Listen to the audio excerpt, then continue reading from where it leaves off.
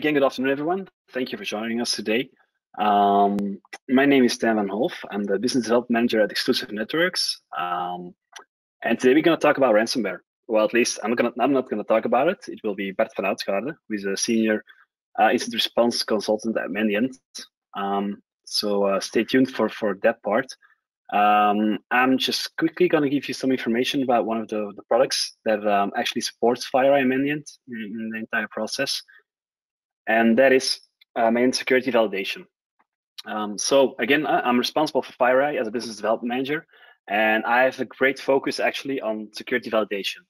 Why? Because I think it's one of the coolest products I've seen in the last years, and I think today is about knowledge sharing and actually sharing that information that can help protect your environment against specific attacks like a ransomware attack. But I wouldn't be a good sales if I don't take the opportunity now to actually explain a quick word about security validation, and more specifically, and like this topic about ransomware and the ransomware assessment. So managed security validation is actually an automated tool that you can use to actually continuously validate and monitor the effectiveness of your security stack. And you can actually validate that against the latest and advanced threats and every known threat actor that FireEye knows, and they know a lot. I mean, it's not just a normal breach and attack simulation, but it goes way further than that, because we have the best threat intel, and based on that intel, we can safely execute real life attacks. I mean, against your entire security stack, we can test your firewall, your EDR tool, your proxy, and not only test it, but also optimize your environment, because you have made a lot of investments in all those different security features, but we have to make sure that they're performing like they should be. I mean, a small fun fact, only 9% of all the events on your SIEM are actually correlated. I mean, you invest a lot of money and time in all these security products, and actually we assume that they're functioning fine, but we don't know that. I mean, that's why we have security validation, not just like the snapshot at one moment is my security stack safe, like with a pen test, but continuously we monitor it all the time to see any environmental changes and drifts. So it's a really cool product we have to actually assess your entire security stack. But we can do not only the entire security stack, but also more specific assessments. In this case, we can also do a ransomware assessment. What we can do is we just use a piece of the features we can do with security validation, and specifically target your endpoint, your EDR solution, your network components, to see if we try to launch one of the latest advanced threats containing ransomware, how does your security stack perform on that part? And you get a comprehensive report.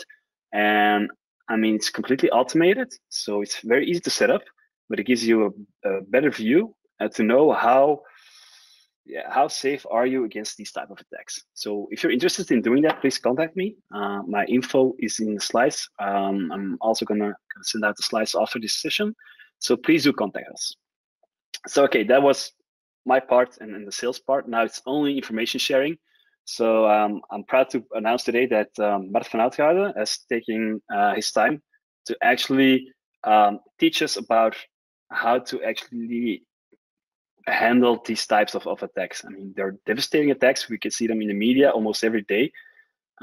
So without further ado, I'm gonna make Bart presenter, and then he can talk more about this type of attacks. All right. Hi. Thanks everybody for joining in today's session. I'll just turn on my webcam so that you can know who you have in front of you. And I'll talk about today on these incidents, right? How do they work? How do the guys behind these attacks work, and how do we investigate them?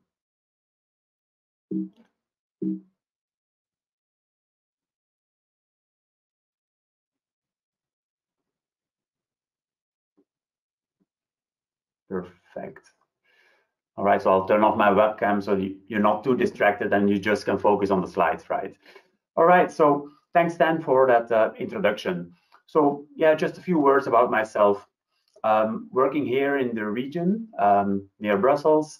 So my daily job involves investigating incidents, right? That's what I do for a living. So obviously there's like a lot of digital forensics involved because we try to establish facts. And I've been doing that for a while. I've been in cybersecurity since more than 2 decades now. And so part of Mandiant. In case you haven't heard about Mandiant yet, we're part of the FireEye family. We do more than 1,000 engagements, we call them, per year. And we have quite a global team that we're working with, and we have expertise on handling these kind of complex and difficult cases.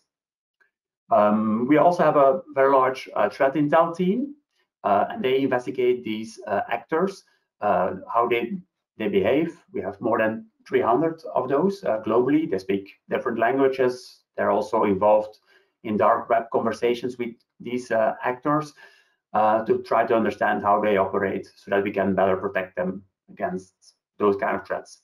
But my focus is specifically on incident response.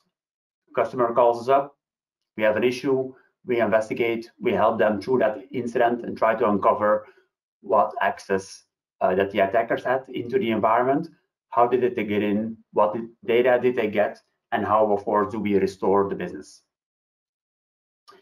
Of course, I'm going to talk about those incidents, right? So, but yeah, you do understand we wouldn't have the trust from our customers if we would disclose all of their details in a webinar like this. So kind of traditional disclaimer, nothing that I'm saying over here is going to be specific to one or the other victim or company that has engaged with us. So let's start off with something funny, right? Who are these guys? And well, obviously, these are some of the ransomware operators. In this case, it's pictures taking on a parking lot in Moscow, where they're driving around with fancy cars. I have to say that they have a bad taste for cars, right? But yeah, there are people behind these attacks. It is not a virus. It is people that have little emotions and are only focused on money. And I think maybe one of the nicer details is if you look into the license plates of these cars, they resemble the letters BOP. BOP actually means in Russian, it's kind of slang for thief, right? So that is how overtly they are. That is how untouchable they feel. And they make lots of money and drive around with fancy cars, making money off victims. But let's dive deeper into that. How do they operate? And that is what I will talk about today, based upon the investigations that we do. Ransomware comes in a different varieties, right? So you're obviously aware about self-propagating ransomware, self-propagating malware that propagates and it basically spreads around in the worst cases like NotPetya or WannaCry to an uncontrollable amount of victims. But we're actually going to focus on the right-hand side, which is the manual detonation, where there's basically a team behind it. There's a group of people that are focused to get into your organization. And even there, you can kind of make two different groups of people, two groups of ransomware operators. On the one hand, you have the kind of spray and pray ransomware operators like SUS and other actors, and they make malware to try to email it to as many victims as possible, and they hope to land on a system that is valuable, and then they obviously encrypt. But also they're successful because they spread around their ransomware to a lot of victims as much as possible. But what we're going to focus on today is much more the targeted deployment. The ransomware operators that focus on larger organizations or small to medium organizations, but they focus on that organization and that deliberately target an organization because they know they can get money out of that organization, right? And there I'm going to talk about, and we're going to see two different models of how these ransomware operators work. On one hand, you have the partnership models, right? You can look at it, two different group of people or that actually work together, right? You have people perhaps focusing on developing the ransomware itself, the actual software that's going to encrypt data. And then there's going to be the group of people that actually get into a network and allow access to that network. More recently, we've also seen ransomware as a service, where there's a ringleader and there's different affiliates that have to buy in to the ransomware as a service model. We're going to talk about that. We're going to start off with one of those groups. So before we can get started to talk about ransomware operators, how do they work? How do they deploy? I'm going to speak about APT, Advanced Persistent Threat. Many of you are already aware what is an APT. But what makes an APT successful in a network is that typically they go for domain admin access into your environment. Having domain admin access in your environment in an Active Directory domain gives them the ability to search computers for the data that they want. And they likely have one or multiple persistence mechanisms. Persistence at system level, so that once you reboot, you have, again, the backdoor running, but also different systems and different mechanisms in your environment. They're not going to deploy one type of backdoor, but they perhaps also have compromised your VPN, and then maybe also have compromised your public-facing web server by deploying a web shell on that. And an advanced persistent threat actor will likely go after data that can be found within your network that is of value for them. And then we're speaking obviously about espionage threat actors. Now let's take a look at those targeted ransomware threat actors. What is the difference between an APT actor? Actually, not that much. A targeted ransomware operator will also have all of the above, but in addition, they will make sure that they bring down your business. An APT actor wants to be in your network as long as possible, and we see them being stealthy for many months, if they can, for many years. Whereas a ransomware operator will bring down your business. They will make sure that at a certain moment of encryption that you are aware, because that will increase their chances of payout.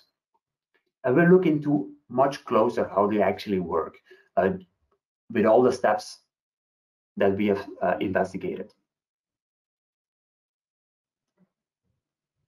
So let's take a look at one of those ransomware operators. This is a ransomware group, I would say, but more specifically, it's a ransomware as a service. And this group is called ReEvil, or also known by its malware that it's been using, so the Nokibeam. So ransomware as a service. Specifically, ReEvil, we've seen them since 2019. And so basically the ringleader of this group, of this ransomware as a service model, is operated by a persona, maybe one or multiple persons, under the handle of UNKN, or unknown. And unknown is the ringleader that basically decides who has access to this model. So he selects his kind of customers, and so they roll into that ransomware as a service. They have to be vetted, meaning they have to be selected by unknown, and you have to put money on the table, right? You cannot be an affiliate of the ransomware as a service unless you actually buy in to that service. And of course, unknown is in there also for the money. He makes his money by getting a percentage of that ransom, so that the affiliates do the hard work, but he's basically the person that manages this ransomware as a service. And we'll take a look at why the affiliates basically buy into that ransomware as a service, and what do they get in exchange for that money that they will lose to unknown. But it's also a model where unknown will review how well performing each of these affiliates are, and if they're not performing well, they're basically kicked out of the ransomware as a service ring, and so they will no longer be having access to the service that they will be getting from unknown. So why do the affiliates, so basically the people that are doing the hard work, that are performing these intrusions, why do they buy into that? Before we do look into that, I've also shown on this slide of like who are the victims, right, of this ransomware itself. And so the answer is, yeah, basically almost everybody. And certainly, and this is a slide from 2020, a high impact to healthcare services, right? And that of course shows how little value these people have for human life. So why would these affiliates basically buy into that ransomware as a service? And what do they get in exchange for that? They get in exchange malware, but not just any malware, not any encryptor. No, they get a piece of software that they know is unique for each of their victims. And so when they buy into that service, they have the ability to generate malware that has a unique decryption key, and that they have the assurance is not detected by the latest antivirus signatures. And so they of course make changes to that malware every time so that it becomes harder to detect. And also a unique decryption key. Otherwise, one victim would share their decryption key, and then basically you would be able to decrypt all of the data. So that is what they get. Also, unknown manages the demand and payment service, right? So he manages the last step where they actually get money out of the victim. And so they do the negotiations with the victim, they do the communication. Obviously, this person is familiar, or this business function, I would say, is familiar with English, with many languages, and they are able to work on the psychology of the victim itself. And they also do Bitcoin or Monero laundering, right? So they also provide a sort of a cryptocurrency anonymization service where it's more difficult to track where the money, in fact, is going to. And so obviously unknown has positioned him or herself at that last stage where there's actually payout, so that he or she can control and also make sure that they get their percentage on the payout. So that is the reason why these affiliates buy into that model. Of course, they need to share a piece of the pie, right? But in the end, they get quite a lot of good value for money for them. So what is so specific about SOT-D Nokibi, the ransomware itself? And we'll take a look at how this differs from other ransomware models. With this specific ransomware, the systems that are affected, so when there's actual encryption taking place, they remain functional, meaning that the data on the system is encrypted, but your Windows systems will still keep on running, right? So it's not like your computers are no longer bootable. No, you can still run your computer system itself, but just all of your documents are encrypted. And yeah, certainly with kind of more spray and pray ransomware, or where there's large ransomware deployments, there have been in the past some weaknesses in the crypto. So that would allow a victim to decrypt the data without support of the ransom operator. And of course, yeah, they want to avoid it at all costs as possible, but of course, that will decrease their chances of a payout. So when they do crypto, they do it properly. And so they also create a unique key for each of the system affected, and only in exchange of that key back to the ransomware operator, they'll give you a decryption key that you can then use to decrypt your data. And there's no way around it. You need their help in order to decrypt your data. And that's another, let's say, more high-level perspective I'll share with you is how long does it take before you're actually see the ransomware being deployed in your environment. So from the moment that the attacker is actually has access to your network until the time that they deploy the ransomware, so the EB ransomware in your environment, that really depends on each of the affiliates, right? So you have unknown at the top. He has all of his affiliates, and then each of these affiliates have a number of victims assigned.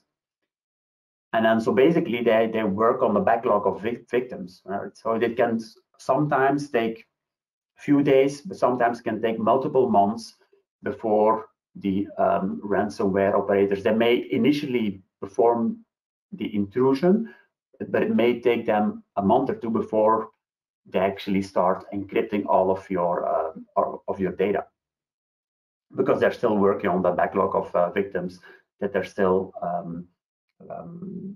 getting access to. All right, so these are kind of the highlights of how this model works, ransomware as a service. So now let's get a little bit more technical on how these actually function. And we'll do that based upon what we call the attack lifecycle model, which is something that we as Mandiant use to explain these attacks to our customers. So we'll dive into each of these phases of the attacks themselves. So first of all, at the initial compromise phase, the objective of the attacker is to make sure that they have one way or the other access to your environment. And that really doesn't matter for them. How do they achieve that, right? So they will use whatever method possible. And we've seen them using, for example, remote access systems, which you're obviously all using right now to get access and to perform teleworking. They'll use SharePoint vulnerabilities, which we've seen a few of them the last couple of years. Also expose remote desktop services. Quite recently also, many default passwords were shared of remote desktop services, certainly if these are exposed on the internet. Like any way that they can get into your environment. And certainly, I mean, either they can use stolen credentials, or there have been a number of high-profile vulnerabilities in many of the products externally hosted. Yeah. As an example, the latest series of Exchange vulnerabilities also can be used by ransomware operators to get that initial compromise, right? But obviously, they don't want to target that Exchange server. They want to get a foothold within your environment. Another technique we have seen is lateral movement through third parties, right? Your network may be exposed to other entities, and if they're compromised in one or the other way, they may find a way into your network. So it definitely doesn't limit it to one victim.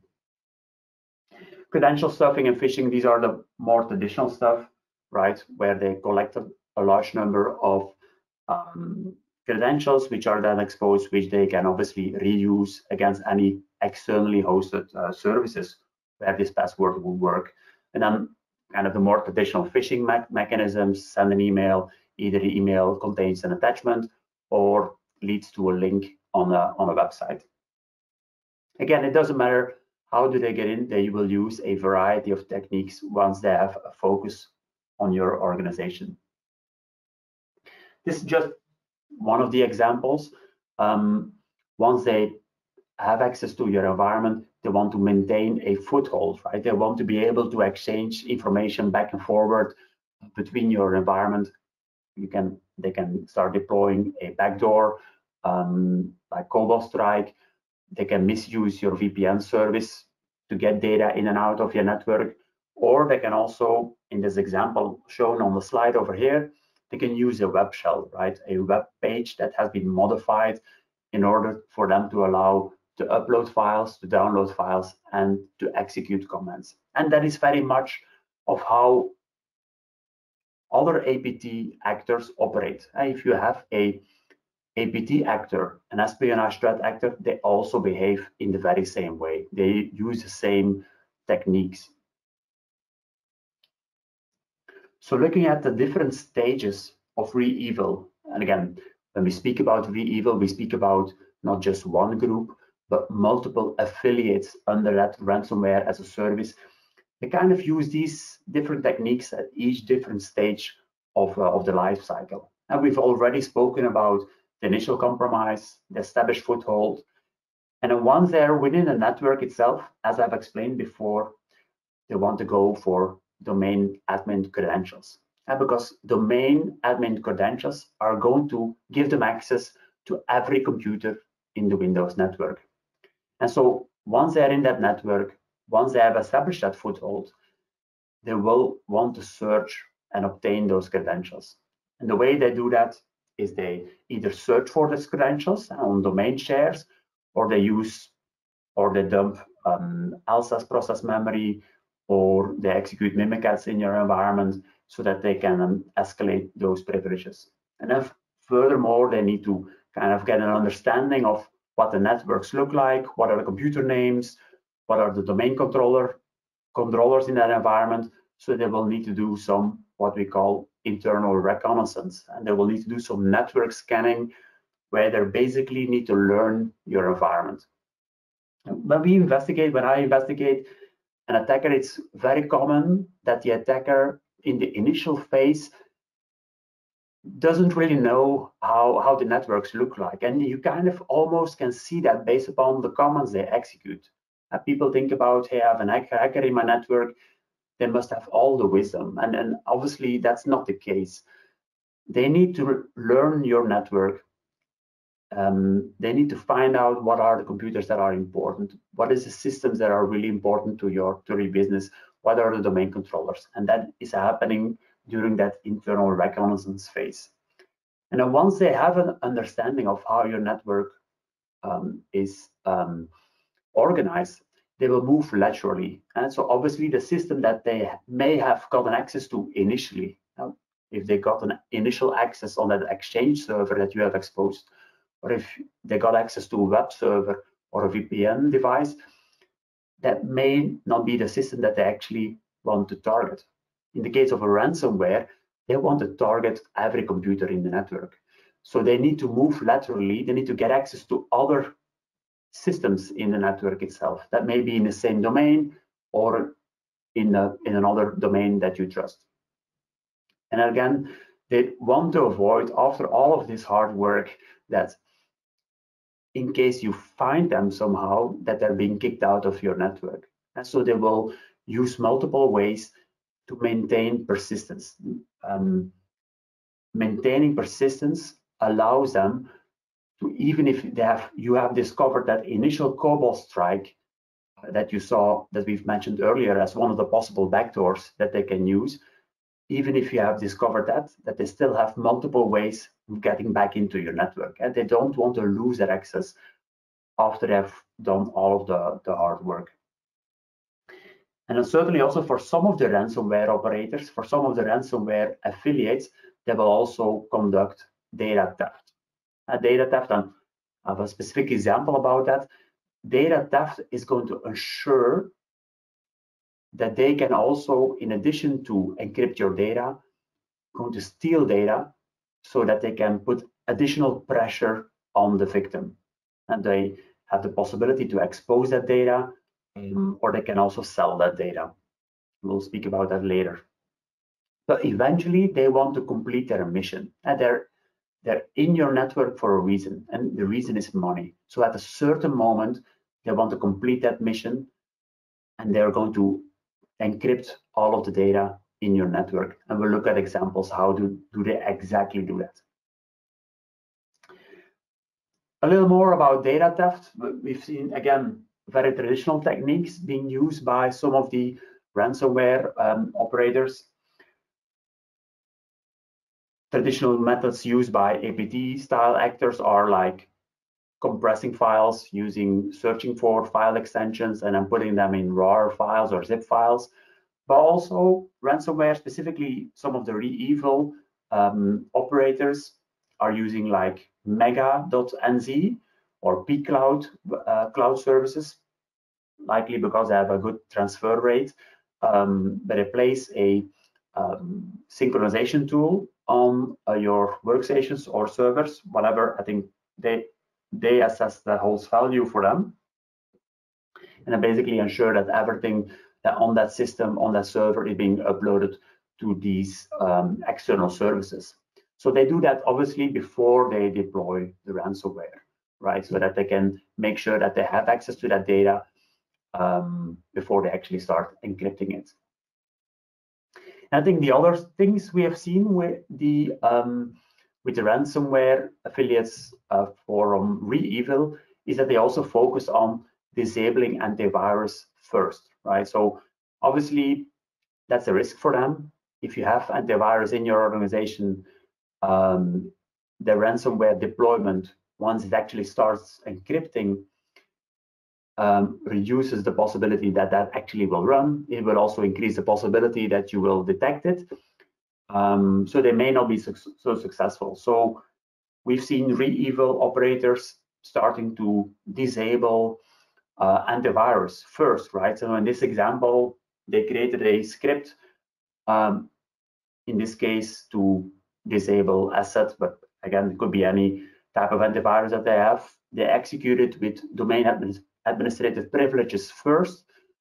So that is also something to be on the lookout for, right? If your antivirus starts stopping, and if you see these kind of scripts being deployed, again, they make it seemingly like a legitimate antivirus script, or seemingly like a legitimate script that would be run by an attacker, but this is in fact something that was triggered by the ransomware operator.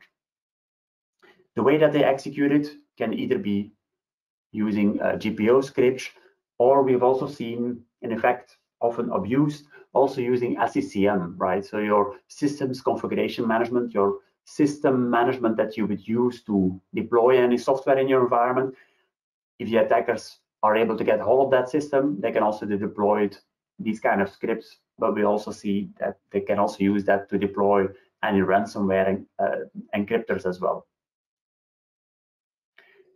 And eventually, they want to start encrypting data, right? So that is really at the last stage, but that is at the moment that they will start making noise.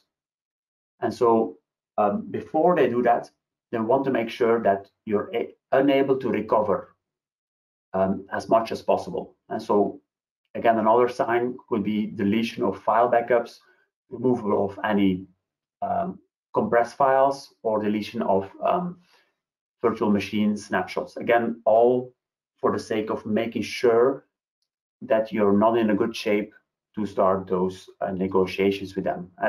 The more they have assurance that you're not able to recover, the less, the more likely you are to actually pay them out and make a decision to actually pay the ransomware demanded. And eventually, they will deploy their encryptor in your environment. And so the way they do that is also how many of these software deployments are working.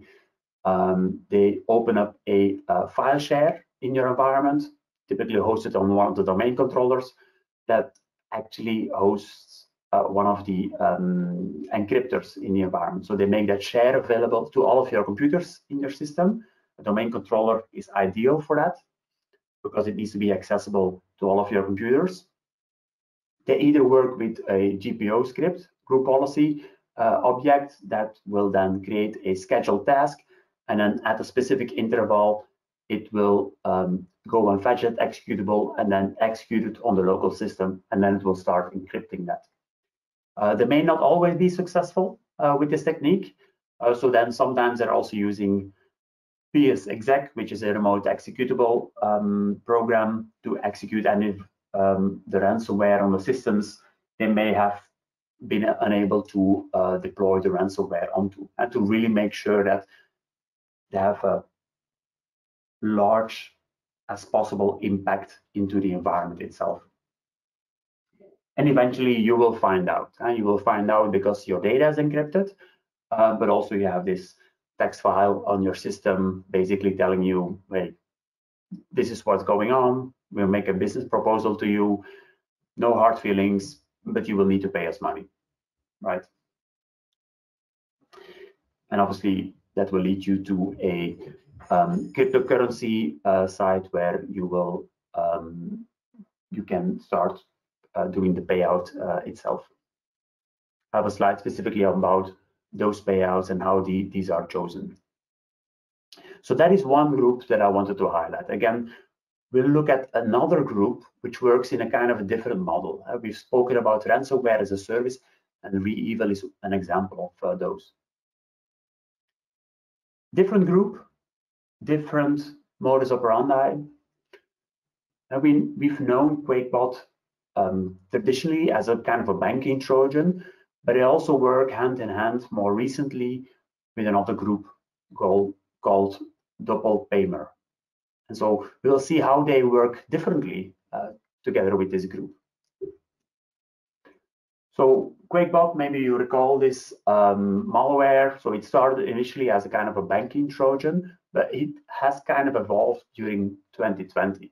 Banking Trojan typically goes after an individual systems where at a certain moment they try to obtain your banking logon details, right? So QuakeBot also has opened up for the operators behind QuakeBot, the malware itself, and they've started working together with another group.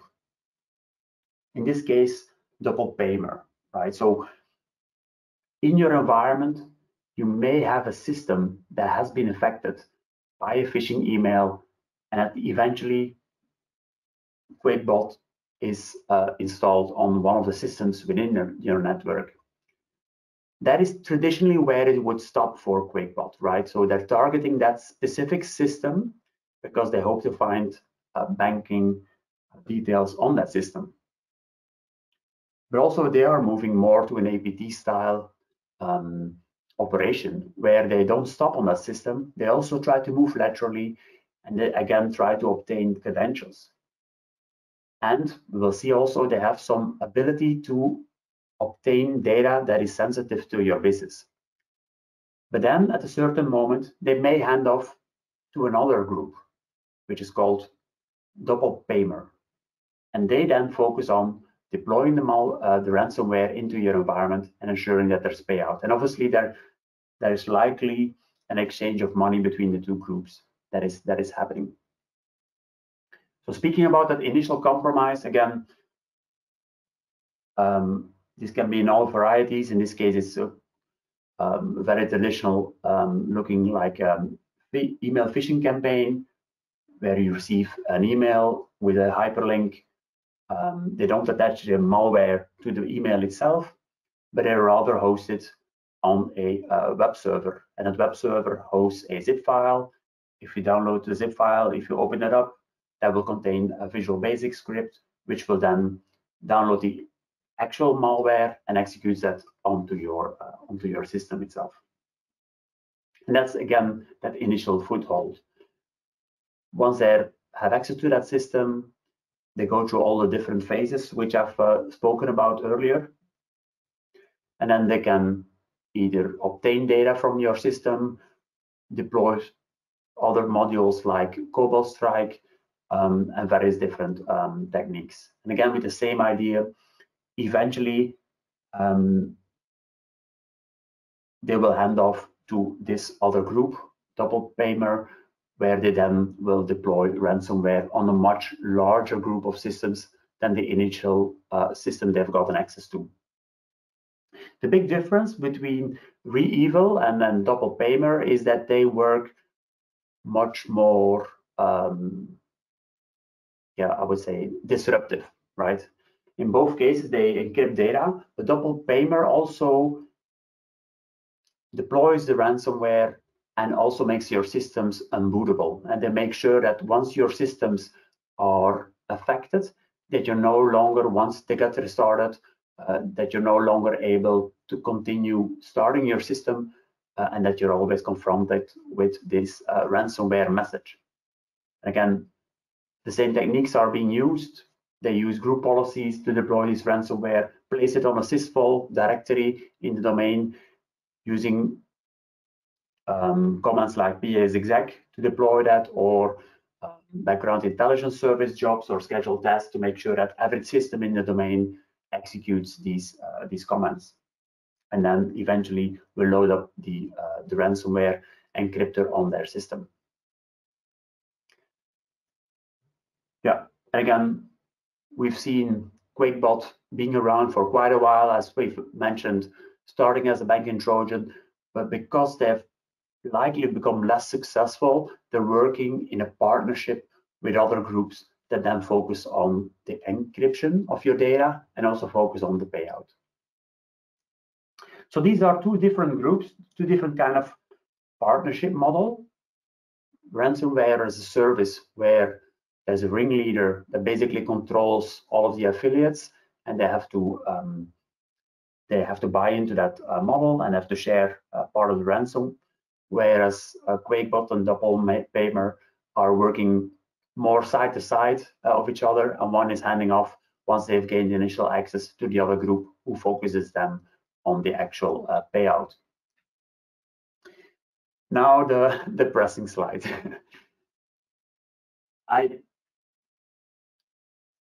There are many things that you can do in security, but I honestly don't think that the problem is going to go away rapidly, right? So we certainly saw during 2020 things getting worse.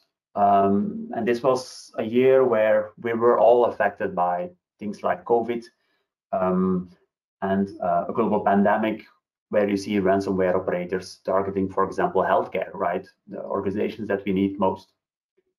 Payouts, and I'll show that on the next slides, are increasing. Number of victims, there are very little repercussions for these ransomware operators until there is, for example, law enforcement going to knock on their door. And again, they're not using only by encrypting the data, they're also going to perform extortion, and they're using these more hand in hand to make sure they have a higher chance of payout. And that's also what we see with many of the organizations that we're in discussion with. It has become from an IT problem to really a boardroom level risk that has been discussed. And in many organizations, spoken also recently to an organization where they really said, okay, look, ransomware has now become one of the highest risks that we're looking at as an organization, just because they're so effective. And it's also not something like, hey, just make sure that you have the right antivirus.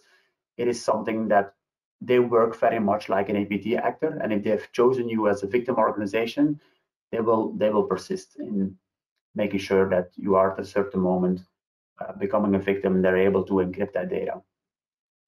And this is just a slide, I think, also worth mentioning. A partner of us, Coveware, it's an organization that also deals with the kind of negotiations that companies have to, they kind of help you in that negotiations with those vendors. And they also have a nice quarterly report where they report on the payments, right? And you definitely see in 2020 the average and median ransomware payment going up. There was a slight dip at the end of the year, but definitely in 2020 seems like we're again at the same kind of levels. And these are just averages and medians, right? There are some cases where this is going into the millions. How do they determine the level of the payout?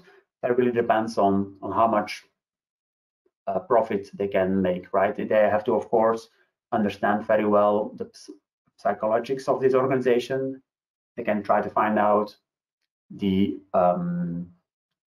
financial figures of this organization, and they look at something that they think is a reasonable demand for the size of the organization that they target.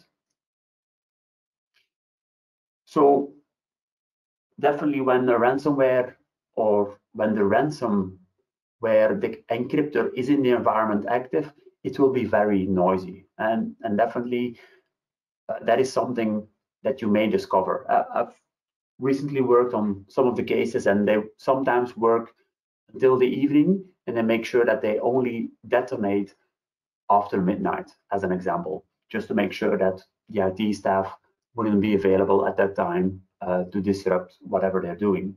But this is something we predict them getting more and more stealthier, right? In the beginning, also with Chinese Nexus threat actors, they were quite noisy, but also last couple of years, they kind of retooled and re-engineered the processes, and they're much more stealthy into the environment. So that's something that we can predict may also happen with ransomware operators.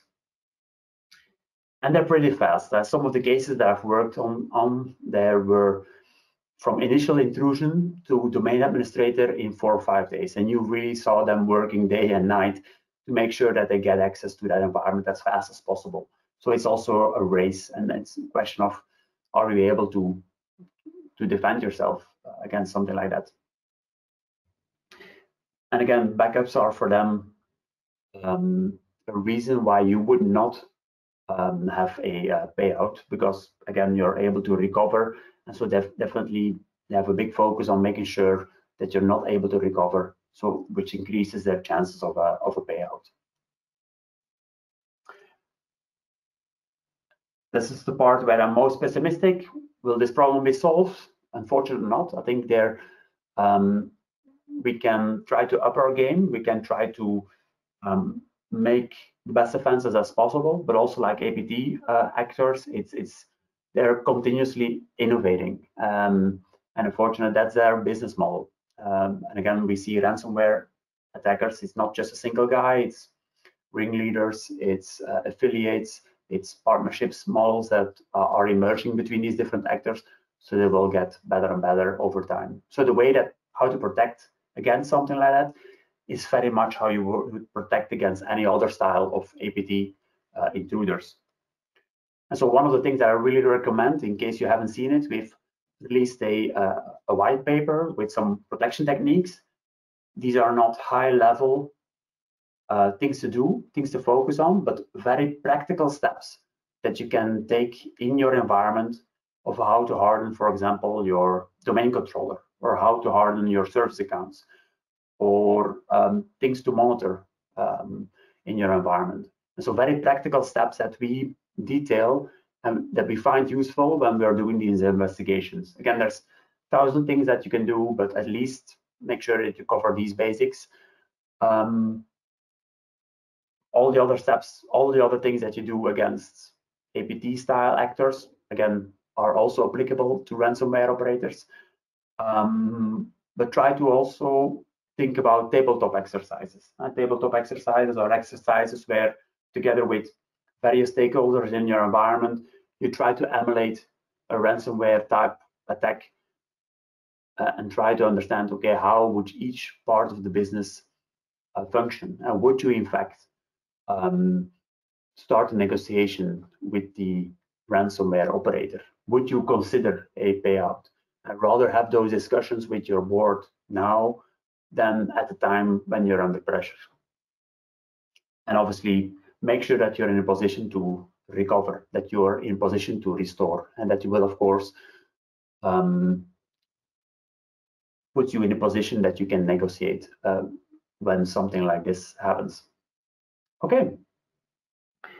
So this was what I wanted to share. We've spoken about ransomware as a service, very targeted attacks. We've seen two different types of ransomware models, ransomware as a service, and where there's more partnership between some of these groups.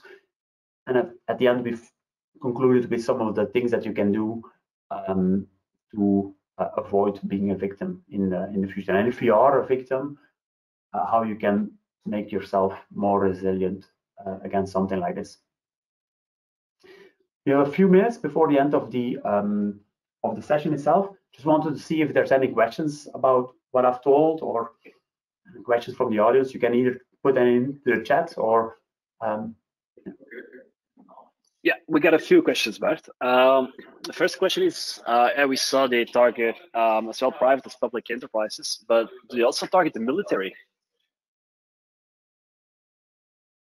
Yeah, I think that's a good point. Well, certainly, I would say government at large is something that they do target. And for example, in the United States, they do target local communes, but military in particular, that is not something that I have seen taking place.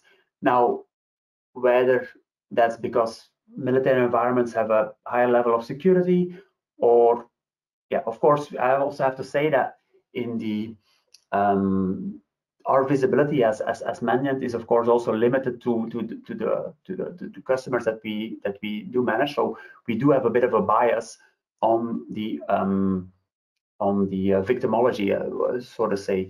But in terms of the attackers themselves, the ransomware operators themselves, there is almost no boundary on who they target. So defense sector definitely doesn't stand out as one of the particular victims, as one of the environments, but I definitely would not rule it out neither. All right, that's clear.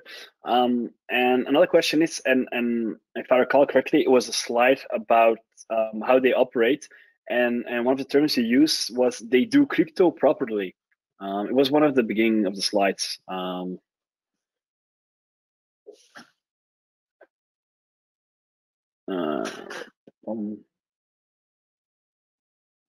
Yeah, it was one of the first slides. I think about one of the. I'm not sure it was that one, but it was that they do crypto properly. I think you mean that it's with a certain key you cannot decrypt yourself. That you need to have the decryption key because there's no to date no issues found in crypto. That one.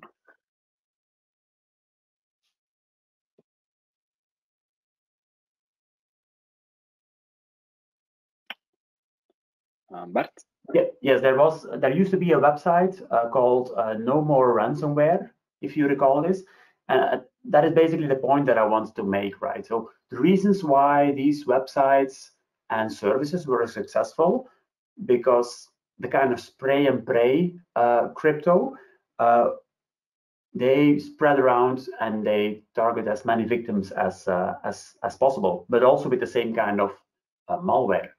The same kind of encryption, and so also if they've made an error in the encryption mechanism, there was a possibility to decrypt it without having access to that key, or it was decrypted once, and therefore the key can be reused against many other victims to restore that data. That is not the case with the kind of actors that I'm talking about. All right, so no hope for No More Ransom with these guys. Well, I would say that No More Ransom definitely is still successful against some of them, but not against these kind of operators. All right, another question was, how can you hunt for those scripts to actually try to stop your active antivirus? Is there a way you can pinpoint these type of scripts? Well, when we speak about detection, you don't only have to look at one particular point in time. I think that's the reason also why we use this attack life cycle, not only to document what is happening at each different phase, but also what you can do at each of these different phases, right? So speaking about the actual ransomware deployment that is happening, of course, that is one of the later phases when they actually start deactivating the antivirus on the system. And again, you can use PowerShell, they can use any other scripts, but in most cases, this may look very similar to any other system administration activity that you have going on. So I agree with you, it is something that may be difficult to spot, but each of these different phases, you have different opportunities to catch them in the act. definitely at the moment that they come in, you may have spotted the phishing email or that URL that has been accessed, or you have patched your VPN systems, or you saw the attempts against some of those systems. Also, when they establish foothold, they will use backdoors, right? So also these may be an indication that something is going on. Can mimikats or process dumping to allow mimikats to run. Again, all of these different phases are precursors to the eventual deployment. And I agree, not all of them are easy. There's MITRE ATT&CK framework that's going to help you identify which techniques are available to each of these groups. But these are also opportunities where you can protect against them and make it harder, or detect it when it's actually taking place. I know that's not exactly the answer that you were looking for. You were probably hoping like, well, actually, this is the way that you can detect it, but that also looks like very regular administrative activity. And again, if you're using antivirus, monitor if your antivirus is running on all of your systems. I think that's also that's a given. So, okay, the last question I got here, and I think I can already agree with him, is that if he understands correctly, is the best way to protect ourselves is to improve our defense against advanced threats in general, because the ransomware is just a tool in the end. Well, yes, that's absolutely true. Yeah, indeed. They are quite noisy, but they're noisy at the end. Before that time, they're stealthy, and they want to remain undetected until the time that they can detonate. And that's absolutely true. I think there's quite a lot of overlap between the groups. Also, what I've mentioned with like data theft, use of cloud services. We've also seen some APT actors using the same thing, right? You see a connection to Dropbox, but it's not a legitimate user, but it's actually a APT actor that is hosting something on Dropbox, and they share it with themselves. So anything that anything that gets written to your desktop is also being synchronized to him in the cloud. And that is also what the ransomware operators use in some cases. So yes, definitely there's a lot of overlap between them, certainly with more of the advanced groups.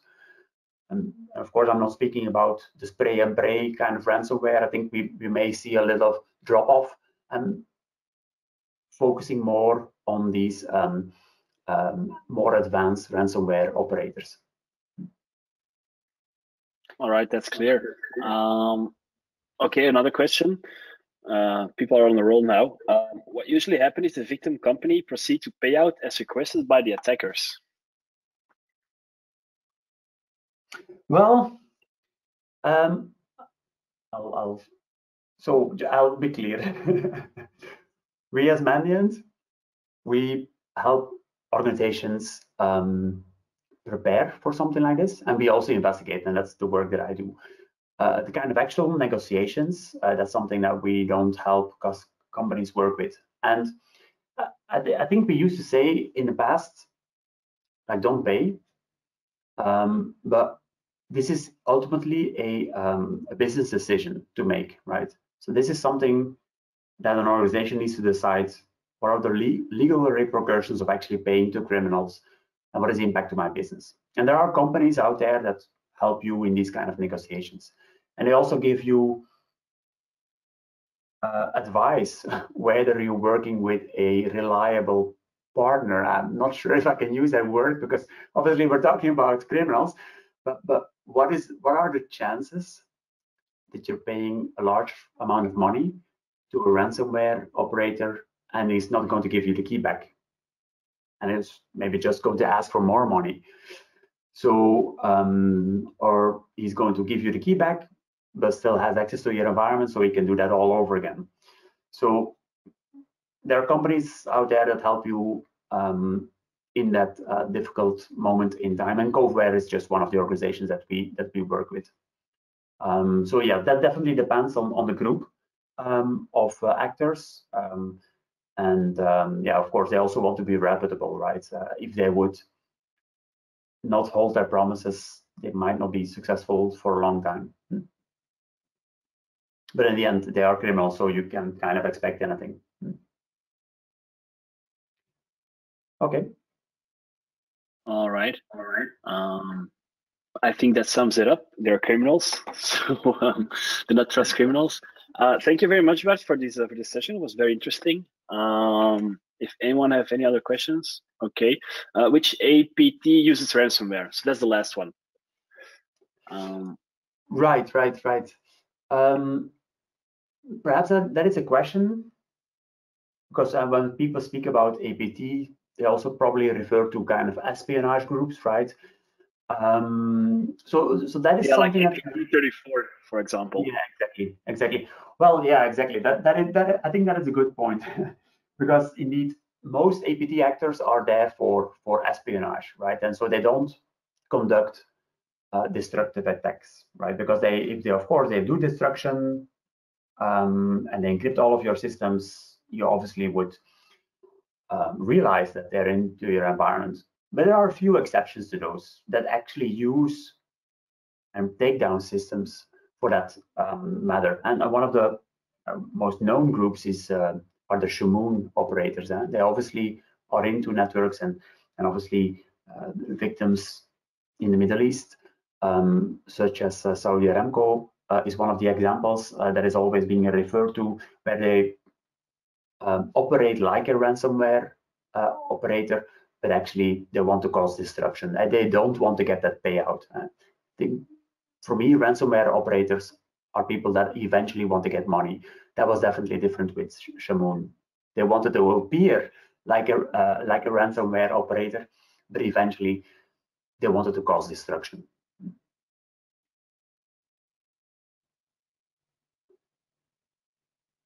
All right, great, thank you.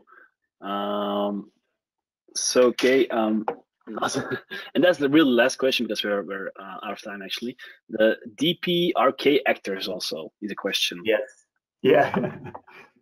Yeah, exactly. And that's the other one that I wanted to mention, because I mentioned Iran, obviously, with the Shamoon attacks. But indeed, the DPRK, that's another APT style actor that may also behave like a ransomware operator. And indeed, there are some groups that are just kind of crossover, right? So these are obviously nation states. I mean, these guys on the picture, they're not nation state, right? They're not hiding in their military compound or anything like that. They're just open on the internet and are showing off with their money. But no, indeed, there are some groups from Iran that have a lower or I would say higher tolerance of causing unintended consequences. Bringing down these systems is one of them. And again, DPRK is another example of, and there's some groups there. They're also conducting destructive attacks. And some of the Chinese Nexus groups also kind of are more on the crossover between criminal activity and sometimes helping out their government. So that really depends. But indeed, it's definitely not exclusively only to Iran, as an example.